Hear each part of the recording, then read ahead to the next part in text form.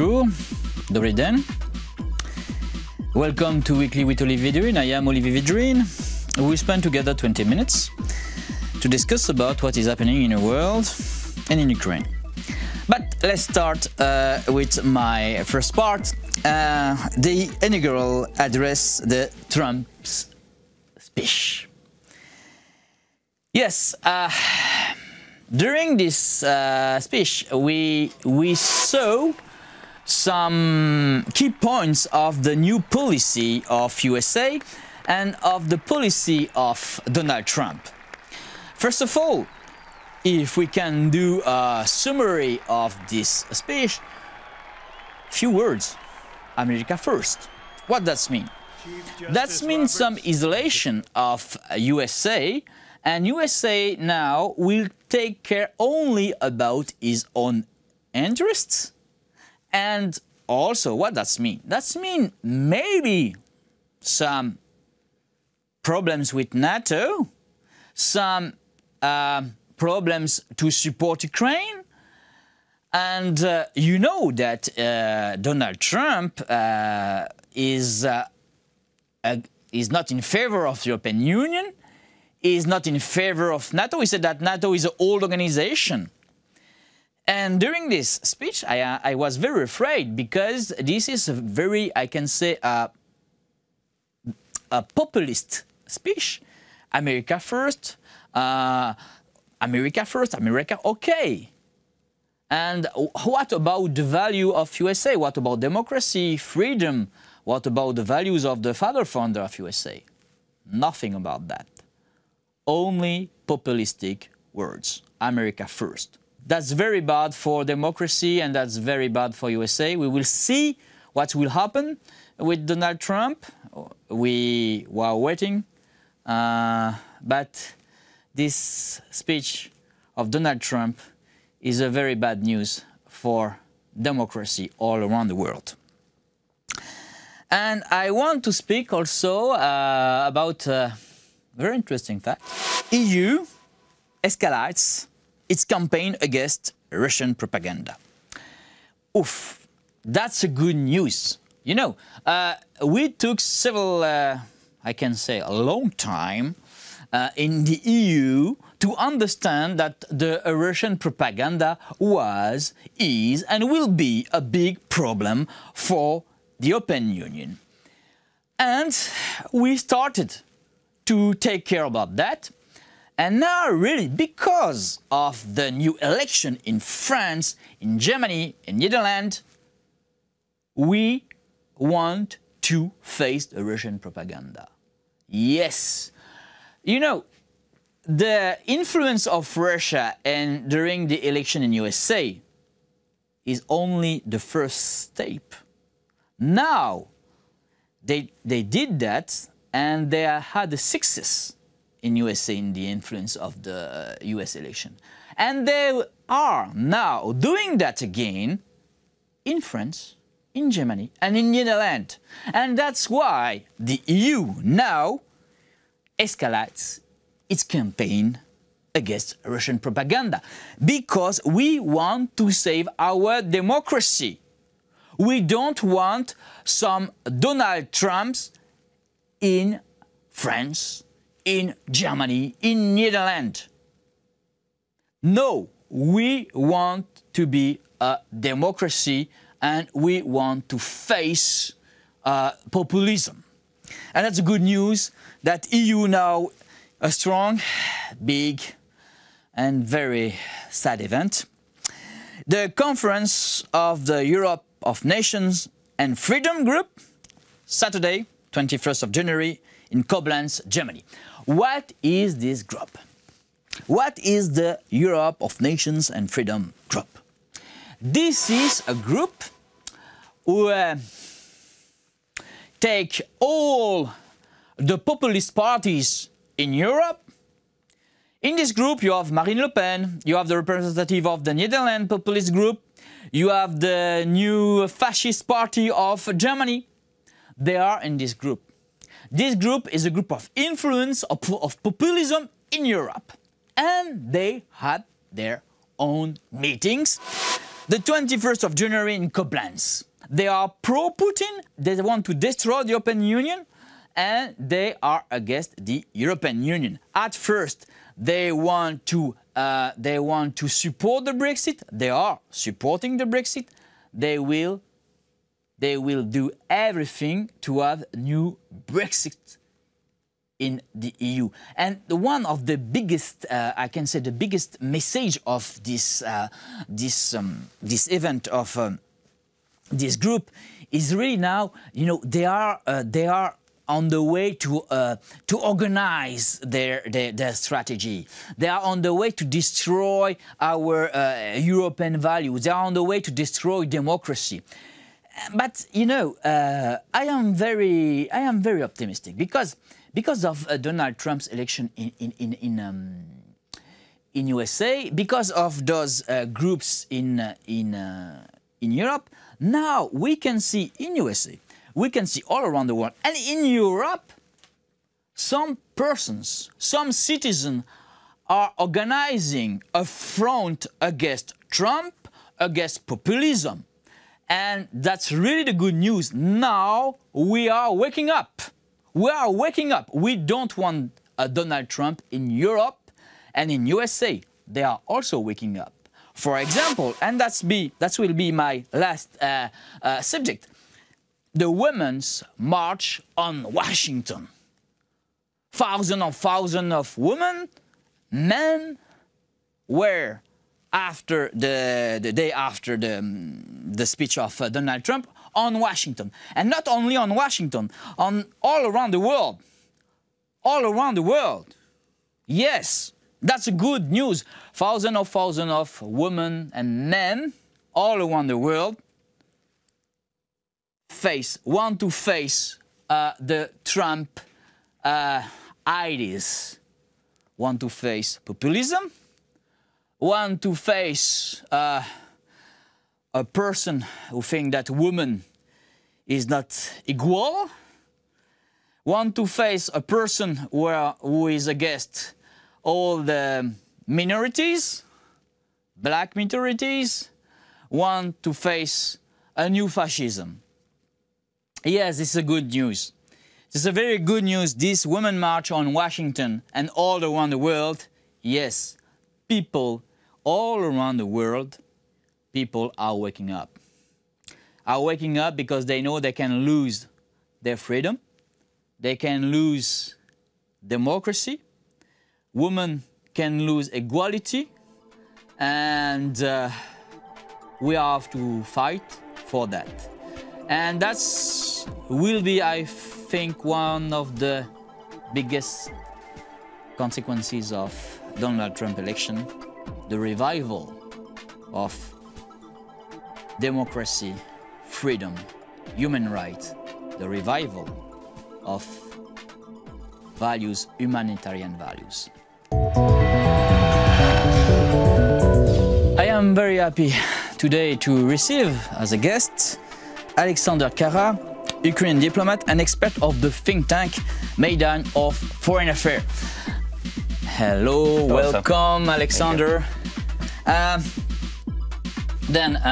You are very famous Ukraine expert. We can see you in a lot of TV channels in Ukraine and abroad. And I want to speak about you about several things. And at first, the first one is, you know, the new US president has given his inaugural speech. And what can we read between the lines of this speech? Firstly, there is not much that we haven't expected to hear from his inaugural speech. He was actually strengthening his messages that he used during the campaign. And up to 2/3 of his parts of the speech were dedicated to the national, to domestic problems and nationalistic mood. Just something like 15% of his speech were dedicated to the world. It's strangely, he didn't use any words like democracy or freedom, or he didn't mention the pivotal role of or indispensable role of the United States that his predecessors was using. Do you think that in this speech he forgot the messages of the founder of USA? Well, actually, according to those who real authors of the speech, I mean his closest aides, the Mr. Bannon, for example, they were referring to Andrew Jackson, and actually his agenda was anti-establishment, and actually Trump was trying to play this card, even though some dozen% of his team are billionaires, and we haven't seen such amount of billionaires in Obama administration. It was none of them. And even in George W. Bush Jr., we haven't seen such amount of... but this is so there is rhetoric. It's not a real yes, anti-establishment movement. This is not a real anti-establishment movement. That's right. We know that, and I am agree with you, but this is a part of populism also. Lie, always lie for some economic interest. And everybody who were waiting for some change against the establishment, they will be very disappointed. And I am agree with that. Yeah, sure. There is no solid support of Mr. Trump. Those guys who voted for him, even though they're big in numbers, but they voted for several ideas, different ideas. So they do not share all his ideas as a package, as a political platform, and that's why I see that his support will be fragile, and he will be shaken in the nearest future, because all his slogans it's impossible to fulfill, even though he vigorously began to fulfill them in the first day. That will be very difficult to manage all those contradictions. Yeah, that's right. Then we are talking about the Trump administration. There have been Senate hearings of the candidates for the Trump administration, and some of them were even approved. What to expect from it?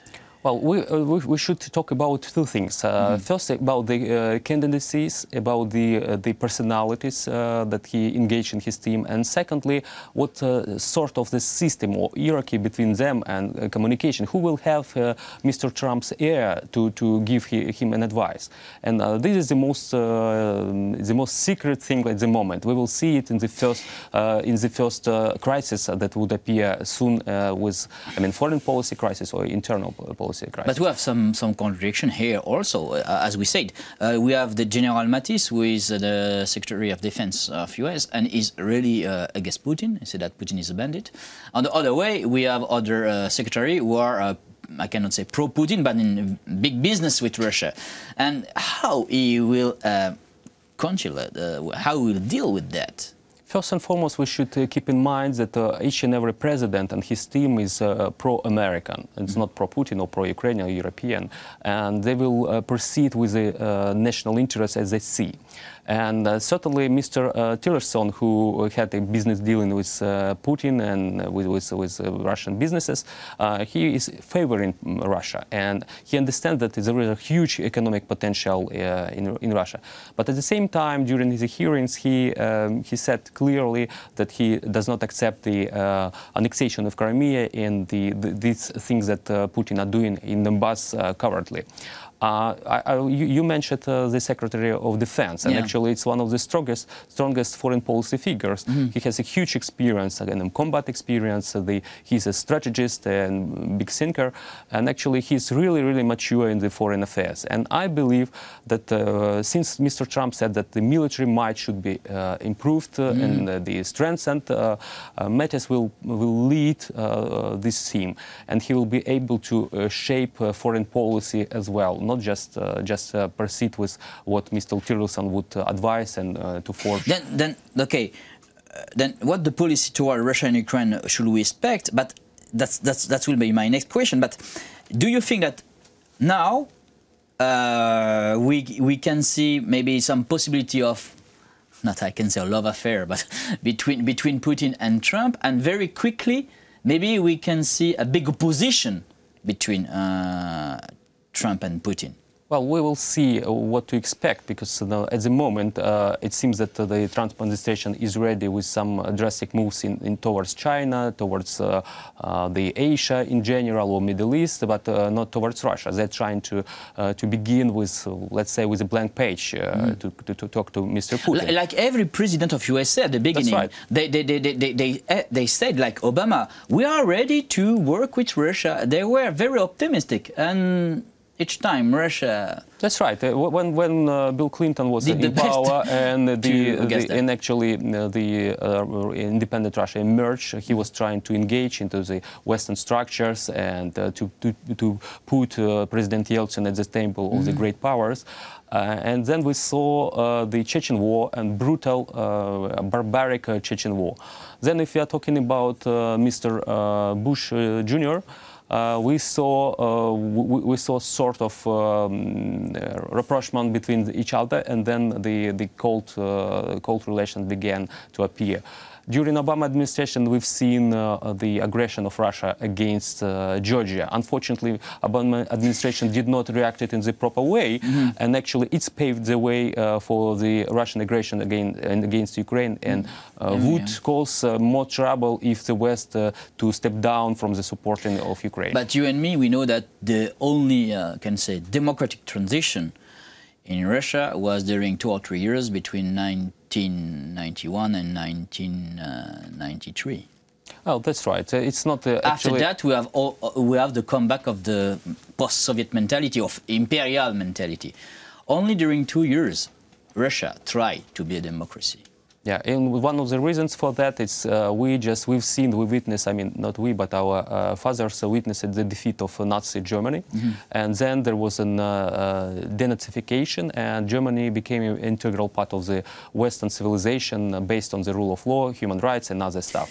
And it's not the case with Russia, who now, at the moment, we see is trying to glorify the NKVD, the secret police of Soviet Union, who committed huge crimes against its own people. Mr. Stalin, and even so terrible figures as John the Terrible of the 16th century, who just sank the country in blood. And the founder of the KGB, of the NKVD, this very famous... Yeah, just Dzerzhinsky, Felix Dzerzhinsky. Yeah, they're just killers, and they are heroes of the contemporary Russia. And I have more questions, but what policy toward Russia and Ukraine should we expect in this period? Well, certainly Trump administration will try to find the common ground, and he noticed that it's possible to cease the sanctions and to agree on some Russian demands if Russia agrees on the nuclear disarmament. And actually, it's interesting, just recently the nuclear scientists of the United States just put 30 seconds to the midnight, the so-called doomsday clock. So they believe that with the ideas of Trump to strengthen nuclear arsenal and with Russian belligerence, it's possible to have the nuclear war. And actually, it refers the first time since 1984, when there was a high of the Cold War and there was possibility of such trouble. So we will see an attempt of Mr. Trump to negotiate with Putin some big agreements, security agreements between the two countries. If they fail, there is no way for Mr. Trump but to step back to the policy possibly of the Reagan era. I mean, the containment of Russia, not the aggression against Russia, because the United States are not interested in Russia, in aggression with Russia. They're interested to have it as a part of the Western civilization, Western economical system, and to help the Americans to solve the problems, for example, with international terrorism or climate change and other stuff. And so I believe that it will fail, because Putin, there is nothing Putin can propose to Mr. Trump in return of giving up on Ukraine. Even though I don't believe that Mr. Trump would decide to provide such a gift for Putin. At the same time, I should say that it's not in the mind of Ukrainian people to be, part of to be an object, not the subject of international affairs. So I believe that there is no objective environment that Mr. Trump would succeed negotiating with Putin a good deal. And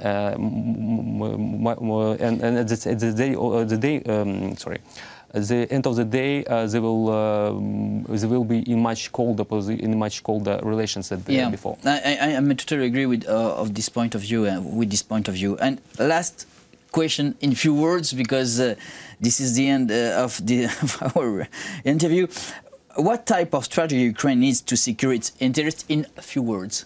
Well, actually, Ukraine should concentrate on itself, on its ability to be a resilient country, to sustain itself economically, politically, and so on. So we need more democracy in our political system, and it will give us an ability to withstand the Russian aggression in long term, not just what happened in Donbass or occupied Crimea, but in long term, because I don't believe that not just the Putin's, but the Russian elites' vision of Ukraine not an independent country, and that should be with Russia or under the Russian influence. So they will proceed with this, and so we need to be to expect that and to be ready to withstand this pressure and to integrate into the Western civilization we belong to by our values and by our mentality. Thank you, Alexander. Thank you for this very interesting interview. Too short, but I think you said the most important things. Okay. Thank you very much, and see you soon. You are always welcome. Thank you. I hope you enjoyed those 20 minutes together, and have a nice week. See you next Sunday. Goodbye, do ubачення. And remember what Winston Churchill said during the Second World War: never give up.